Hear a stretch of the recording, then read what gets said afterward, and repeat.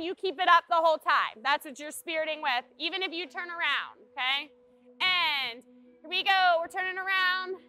We're still on defense, it's a second down. We're back to the crowd, here we go, and horns up. So I decided to become a USF cheerleader. I've always wanted to come to USF, and I actually never thought I'd be able to cheer at USF. It was a last minute decision for me to try out, and I tried out, and it was just a good environment from the girls and other teammates.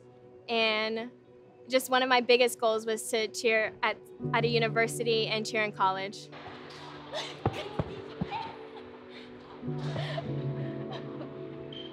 What do you not understand? Well, I chose USF as my college because it was mainly closer to home, but it had a very good business program.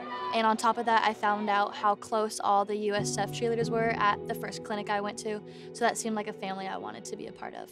I'm leaving here pretty pleased with you on the national side. I'm definitely leaving here pleased with you on the game day side. So let's get a good night rest. Let's hydrate. Come in ready to go for lay-in. Don't let tonight be one of those nights that you stay out super late and you're not ready to go. You're gonna regret it. It'll be a long 4 hours if you do that. I think Sandy is a phenomenal head coach for all girls. She is a great mentor for the girls. She puts a great vision out for the university and just kind of holds them to a nice high standard. She takes a lot of pride in what she does and wants the best for these guys, wants the best for the university. I think she is one of my favorite people.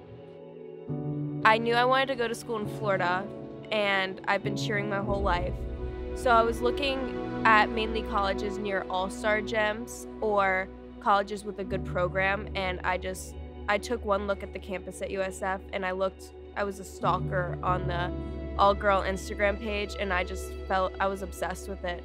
And I had my sister cheering at the University of Tampa, so it was just kind of like a perfect situation. I'd have my sister near me, and I'd get to like have my own life aside from that with a team that I thought was pretty incredible. So it was honestly a dream come true.